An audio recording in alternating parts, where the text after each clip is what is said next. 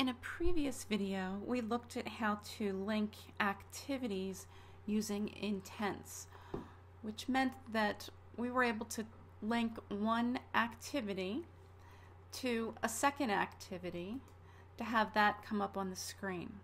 Now this demonstration picks up from those skills, so if you haven't covered that information yet, I recommend you go back and review that.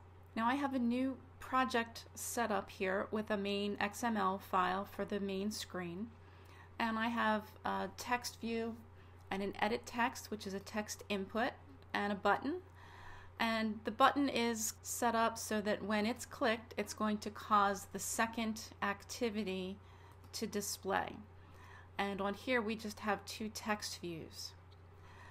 Now what we're going to do with this is set it up so that when you type in some data into the edit text, that it's going to send or pass data to our second activity and display the information from the edit text. So in this scenario, this would be a common thing where you'd ask the user for some information and some input, and then you may move them to another activity where you want to use the information that they've entered. So this video is going to demonstrate how to capture that data. So just a quick overview of how my file has already been set up.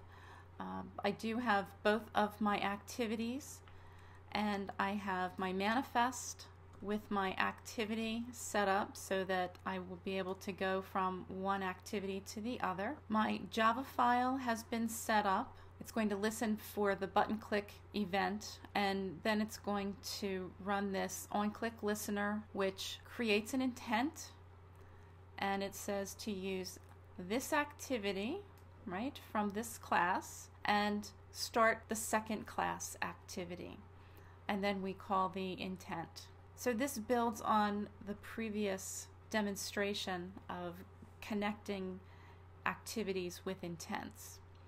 But in our case now, we want to capture the data from an edit text and pass that to our second activity.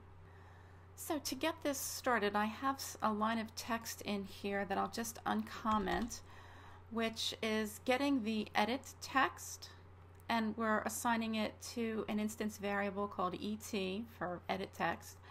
And we did the find view by ID, and its ID is just called some user text. So now from this point forward, if we want to refer to what is in that edit text, we can just use ET. So now that we're able to access the information for what's in that text field, we can come down here and bundle it up with our intent when we're calling our new activity. So the way that we do that is to use the putExtra method of the intent. So I'm going to use my intent.putExtra, and you can see that we have a bunch of different overrides based on the type of data that we're going to be sending. And what we're really looking for is we're sending string values. So I'm going to scroll down here, and I'm going to be looking for the string name and string value. And we're only sending one piece of information, otherwise down here you can see the square brackets, and this would be sending several values.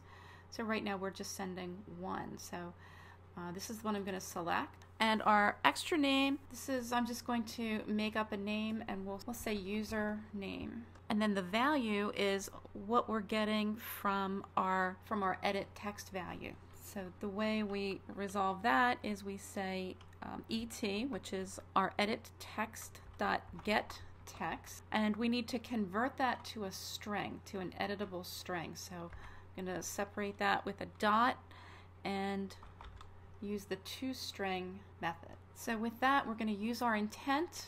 We're going to use the putExtra method. We're assigning basically a key and a value pair in here. So our key, we're calling it username, and the value is coming from our edit text.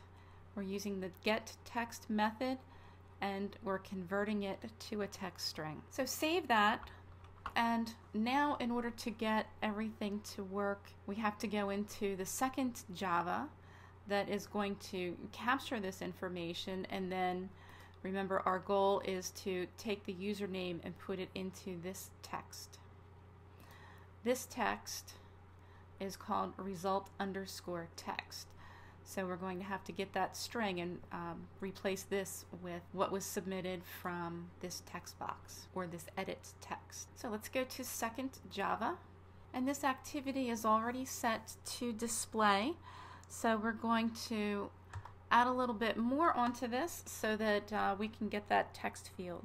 So to do this, we're going to refer to our text view, and I'm going to give it a name. I'm going to call it name view, and that is equal to the type text view. And we're going to find view by ID, and we want it to go into the result text.